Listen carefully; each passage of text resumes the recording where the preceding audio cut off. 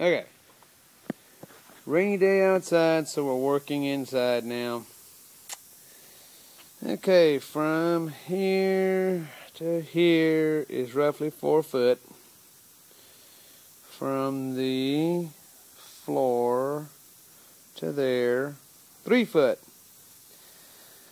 This is what we call a towel warmer. Now, I've done a couple of jobs through my career in the building business. I actually buy these daggum towel warmers worth about $3,000 or $4,000. That's crazy. Let me show y'all how it's done. For a hell of a lot cheaper. Excuse my language. Anyway, they're making too much money. That's just the way I see it. I basically took a T, cut it, solder it. None of this is soldered yet, but anyway, getting there. Took a piece here. The reason why I put a T, cut it so that the water can still flow without having to put plugs and all that mess. Simple little stand. Screw it to the concrete. About 3 inches off the wall or whatever. This will be going through the wall. Right now it's just sitting like that. But anyway, it's going to go through the wall, outside, through the wall, outside. You got your in valve, just in case you don't want to heat up the room or your towels. The idea was to heat up the bathroom. I don't have central heating there in my little pool house that I have. So I thought, hey, cool. Why not, right? I got a boiler. So now I'm heating my pool. I'm going to be heating my hot water heater. Heat exchanger just sitting there, no air involved or nothing. It's just, heat rises.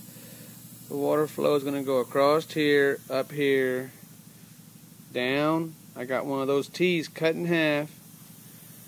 Down here, T cut in half, ton in half, just for humor or good measure to hold it together right.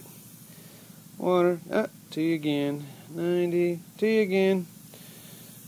Go across here, 90, T, just to make it look decent.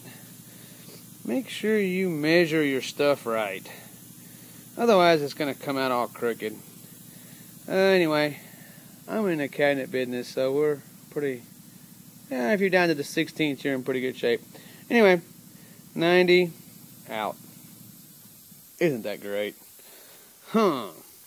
Simple idea. I was scratching my head there for a while as to how to do this, but there it is.